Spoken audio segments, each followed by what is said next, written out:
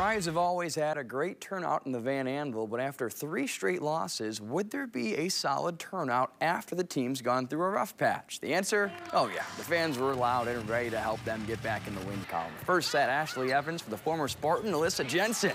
Too much power for the Fury to handle. Fury then serves it up, and Evans and Martin Grote take care of business as they put it right back out of reach. Fury trying to return that energy, but it's blocked, both by Evans on that one. And then later on, we see Amelia Dimitrova, the veteran, take care of business, just uncorks one down the sideline. And the Rise are winning again, 3-1, your final.